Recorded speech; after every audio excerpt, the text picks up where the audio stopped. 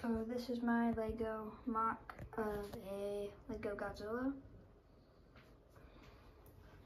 I followed oopsies. This tail's not really supporting him down the best. But here he is. Took me about an hour to build him, but the basics. Let's see if I can get this dorsal plate back on. There we go. Okay, so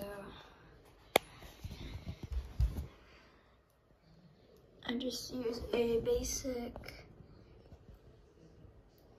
Lego formation at the bottom of the feet, and then for the arms I just use some teeth, 3 teeth plus 1, and then for the tail there's 2 up and down joints, and then the rest are side up and down and side to side. But for the jaw, it's just a 1 hinge, so that means it'll just open its mouth